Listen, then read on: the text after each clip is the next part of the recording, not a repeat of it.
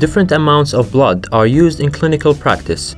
This protocol is used for isolation and purification of DNA from 9 milliliters of blood using the magnetic separation module of the Hemagen integrated robotic system. It consists of electromagnet and steering motor, both connected to metal rods. The metal rods covered with disposable tips enter into the samples and alternatively create a magnetic field or mix them. The different solutions move under the metal rods on the tracking system. The patient's blood is transferred from the initial tubes into tubes of 50 milliliters, numbered beforehand. The laboratory assistant carefully checks up if the tubes are numbered correctly. 2 pairs of gloves as well as gown and mask are obligatory to prevent transmission of HIV, HBV, and other blood-borne pathogens. Hemagen lysis buffer is added to destroy the cell membrane and nuclear membrane.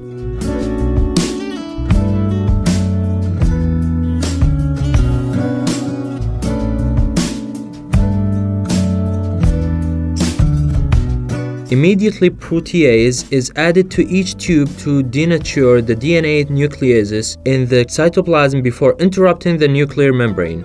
Protease destroys DNA-binding proteins and releases the DNA. A rack with disposable trips is placed at position 1 of the tracking system, as well racks with washing buffers on positions 3 to 6 and elution buffer on position 7. The rack with samples is placed on position 2. The robotic system is switched on by a computer controlling the system. Here we see the tips on position 1. The rods take up the tips. The tips protect the metal rods from contamination. Now the blood samples are moved under the rods. The metal rods connected to a steering motor simultaneously mix the samples for 20 minutes to facilitate lysis. After the lysate has been mixed, the process is interrupted. The sample rack is removed from the tracking system. A Hemagen binding buffer is added to each sample.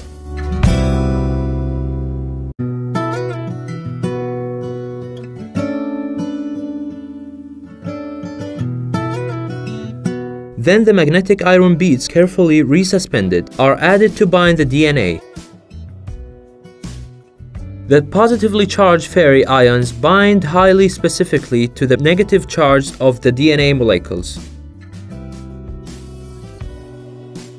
The rack with samples is positioned again, immediately on the tracking system. Delay could result in low yields and purities.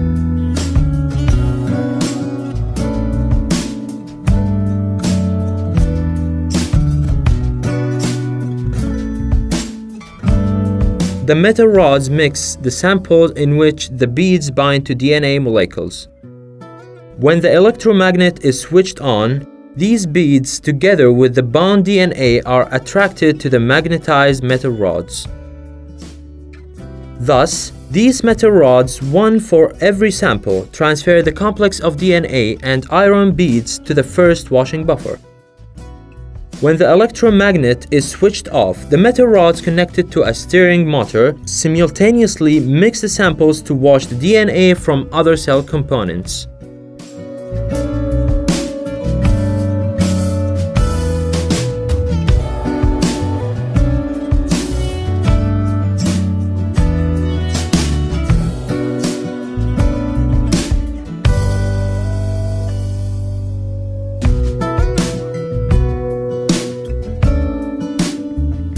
The procedure is repeated with the next washing buffers.